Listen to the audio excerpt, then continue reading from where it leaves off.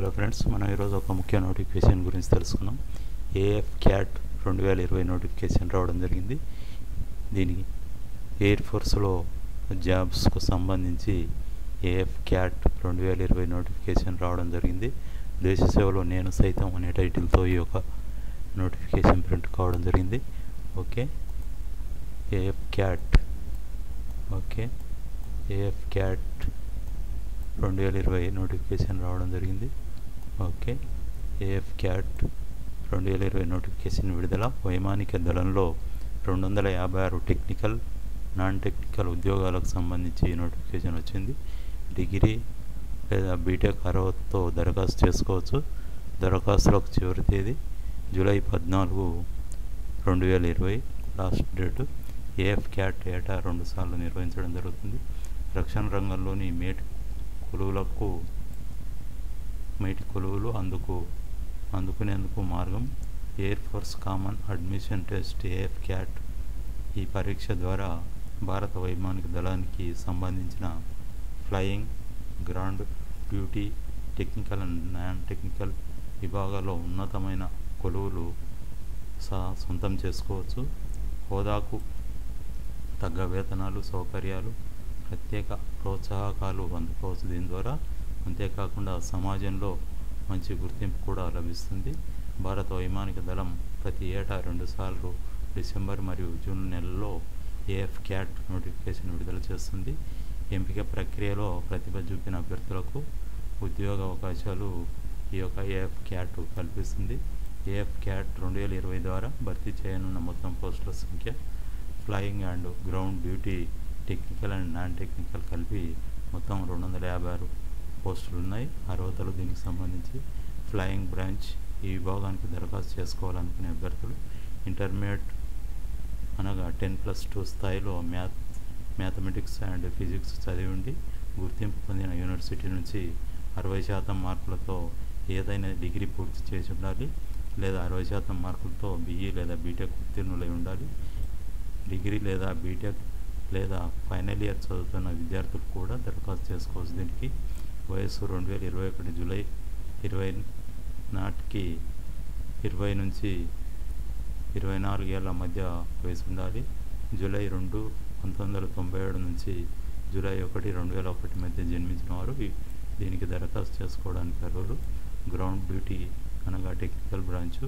ఇందులో aeronautical engineering పోస్టులు ఉంటాయి. గ్రౌండ్ డ్యూటీ టెక్నికల్ బ్రాంచ్కు వయస్సు 20-26 మధ్యలో వయసు ఉండాలి. ఏరోనాటికల్ ఇంజనీరింగ్ అంటే ఎలక్ట్రానిక్స్కు 60% మార్కులతో ఏరోనాటికల్ ఇంజనీరింగ్ లేదా ఎలక్ట్రానిక్స్ లేదా కమ్యూనికేషన్ లేదా కంప్యూటర్ సైన్స్ తదితర విభాగాల్లో బీఈ లేదా బీటెక్ పూర్తి చేసిన వారు దీనికి అర్హులు. ఇంటర్మీడియట్ అనగా 10+2 స్థాయిలో ఫిజిక్స్ మరియు మ్యాథమెటిక్స్ సబ్జెక్టులో 50% మార్కులు వచ్చి ఉండాలి. అదేవిధంగా ఏరోనాటికల్ ఇంజనీరింగ్ అంటే మెకానికల్కు 60% మార్కులతో ఏరోనాటికల్ ఇంజనీరింగ్ లేదా ఏరోస్పేస్ లేదా ఏరోక్రాఫ్ట్స్ మెయింటెనెన్స్ లేదా మెకానికల్ లేదా ఇండస్ట్రియల్ ఇంజనీరింగ్లో ఏదో ఒక విభాగంలో బీఈ లేదా బీటెక్ పూర్తి చేసి ఉండాలి.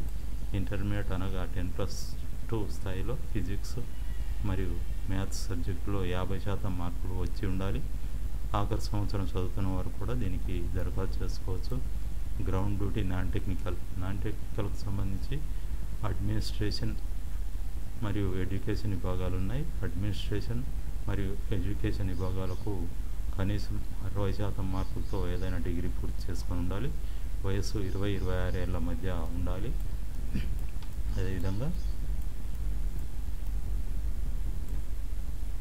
మెటీరియాలజీ ఈ విభాగానికి సంబంధించి మ్యాథ్స్ లేదా స్టాటిస్టిక్స్ లేదా జియోగ్రఫీ లేదా కంప్యూటర్ అప్లికేషన్ లేదా ఎన్విరాన్మెంటల్ సైన్స్ లేదా అప్లైడ్ ఫిజిక్స్ లేదా ఓషనోగ్రఫీ లేదా మెటీరియాలజీ లేదా అగ్రికల్చరల్ మెటీరియాలజీ లేదా ఎకాలజీ అండ్ ఎన్విరాన్మెంట్ లేదా జియో ఫిజిక్స్ లేదా ఎన్విరాన్మెంటల్ బయాలజీలో 50% మార్కులతో పోస్ట్ గ్రాడ్యుయేషన్ పూర్తి చేసి ఉండాలి. అలాగే డిగ్రీ స్థాయిలో మ్యాథ్స్, ఫిజిక్స్ సబ్జెక్టుల్లో 55% మార్కులకు తక్కువ కాకుండా సాధించి ఉండాలి. అదేవిధంగా ఎంపిక విధానం ఏఎఫ్ క్యాట్కు సంబంధించి రాత పరీక్ష కామన్ ఎంట్రన్స్ టెస్ట్ ఉంటుంది.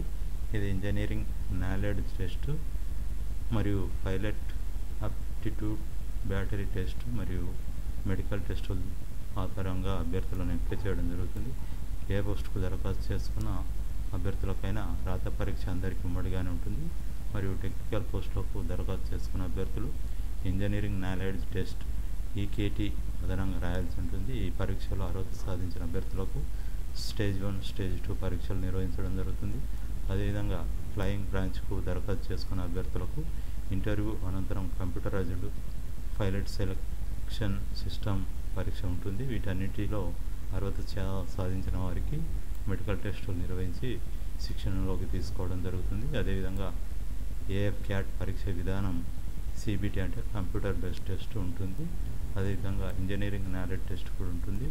అదేవిధంగా ఏఎఫ్ఎస్పి అనగా రాత పరీక్షలో ఉత్తీర్ణులైన వారిని స్టేజ్ 1, స్టేజ్ 2 పరీక్షలకు పిలుస్తారు. ఓకే,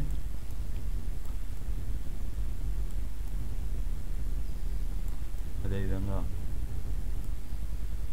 స్టైపెండ్ శిక్షణకు ఎంపికైన అభ్యర్థులకు శిక్షణ సమయంలో నెలకు 56,100 స్టైపెండ్గా చెల్లిస్తారు. శిక్షణ అనంతరం విధుల్లో చేరిన వారికి 56,100 మూల వేతనం లభిస్తుంది. దీంతోపాటు డిఏ, హెచ్ఆర్ఏ సహా ఇతర అలవెన్స్లు కూడా ప్రోత్సాహకాలు అందుతాయి. మిలిటరీ సర్వీస్ పే ఎంఎస్సిలో భాగంగా ప్రతి నెల 15,500 చెల్లిస్తారు. పోస్టింగ్ పొందిన ప్రాంతాన్ని బట్టి నెలకు 83,000 నుంచి 96,000 వరకు వేతనం లభిస్తుంది. ట్రాన్స్పోర్ట్, పిల్లల చదువులకు అలవెన్స్లు మరియు రాయితీ ధరలకు క్యాంటీన్ మరియు ఫర్నిచర్తో కూడిన నివాస సముదాయం కూడా ఉంటుంది.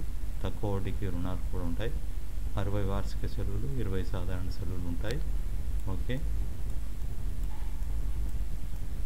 అదేవిధంగా శిక్షణ ఏఎఫ్ క్యాట్కు ఎంపికైన flying, ground duty, technical branch అభ్యర్థులకు 74 వారాల పాటు గ్రౌండ్ డ్యూటీ, నాన్ టెక్నికల్కు ఎంపికైన వారికి 52 వారాల పాటు ట్రైనింగ్ ఇవ్వడం జరుగుతుంది.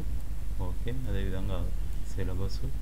ఓకే, సిలబస్లో ఆన్లైన్ విధానంలో నిర్వహించే పరీక్షలో general awareness, verbal ability, numerical ability, reasoning, military aptitude విభాగాల నుంచి ప్రశ్నలు ఉంటాయి. అదేవిధంగా general awareness, okay, verbal ability, numerical ability, reasoning and military aptitude.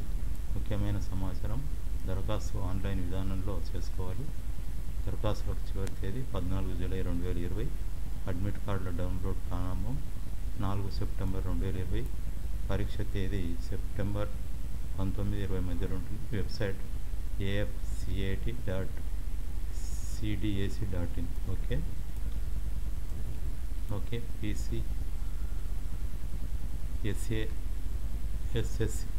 అంటే గెజిటెడ్ ఆఫీసర్స్ హోదా కలిగిన ఫ్లయింగ్ మరియు గ్రౌండ్ డ్యూటీ విభాగాల్లో 2 రకాల పోస్టులు ఉంటాయి.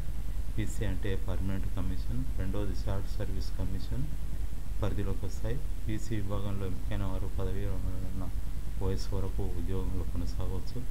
ఎస్ఎస్సి అభ్యర్థులు మాత్రం గరిష్టంగా 14 ఏళ్ల పాటు ఉద్యోగంలో కొనసాగి పదవి నుంచి వైదొలుగుతారు. దీంట్లో మహిళలు ఎస్ఎస్సి ఉద్యోగాలకు మాత్రమే అర్హులు. ఫ్లయింగ్ విభాగానికి సంబంధించిన పైలట్ పోస్టులన్నీ ఎస్ఎస్సి విభాగం కిందికి వస్తాయి. వీటికి మహిళలు దరఖాస్తు చేసుకోవచ్చు. గ్రౌండ్ డ్యూటీ పోస్టులకు పర్మనెంట్, షార్ట్ సర్వీస్ కమిషన్ 2 విభాగాల్లో భర్తీ చేయడం జరుగుతుంది.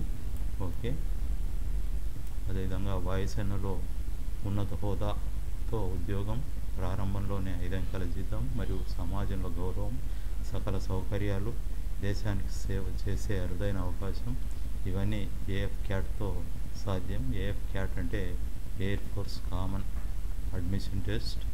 డిగ్రీ, బీటెక్ అర్హతలతో ఈ పరీక్షకు పోటీ పడవచ్చు. ప్రతిభతో పాటు అదృష్టం సైతం కలిసి వస్తే వాయుసేనలో అద్భుత కెరీర్ అవకాశం అందుకోవచ్చు.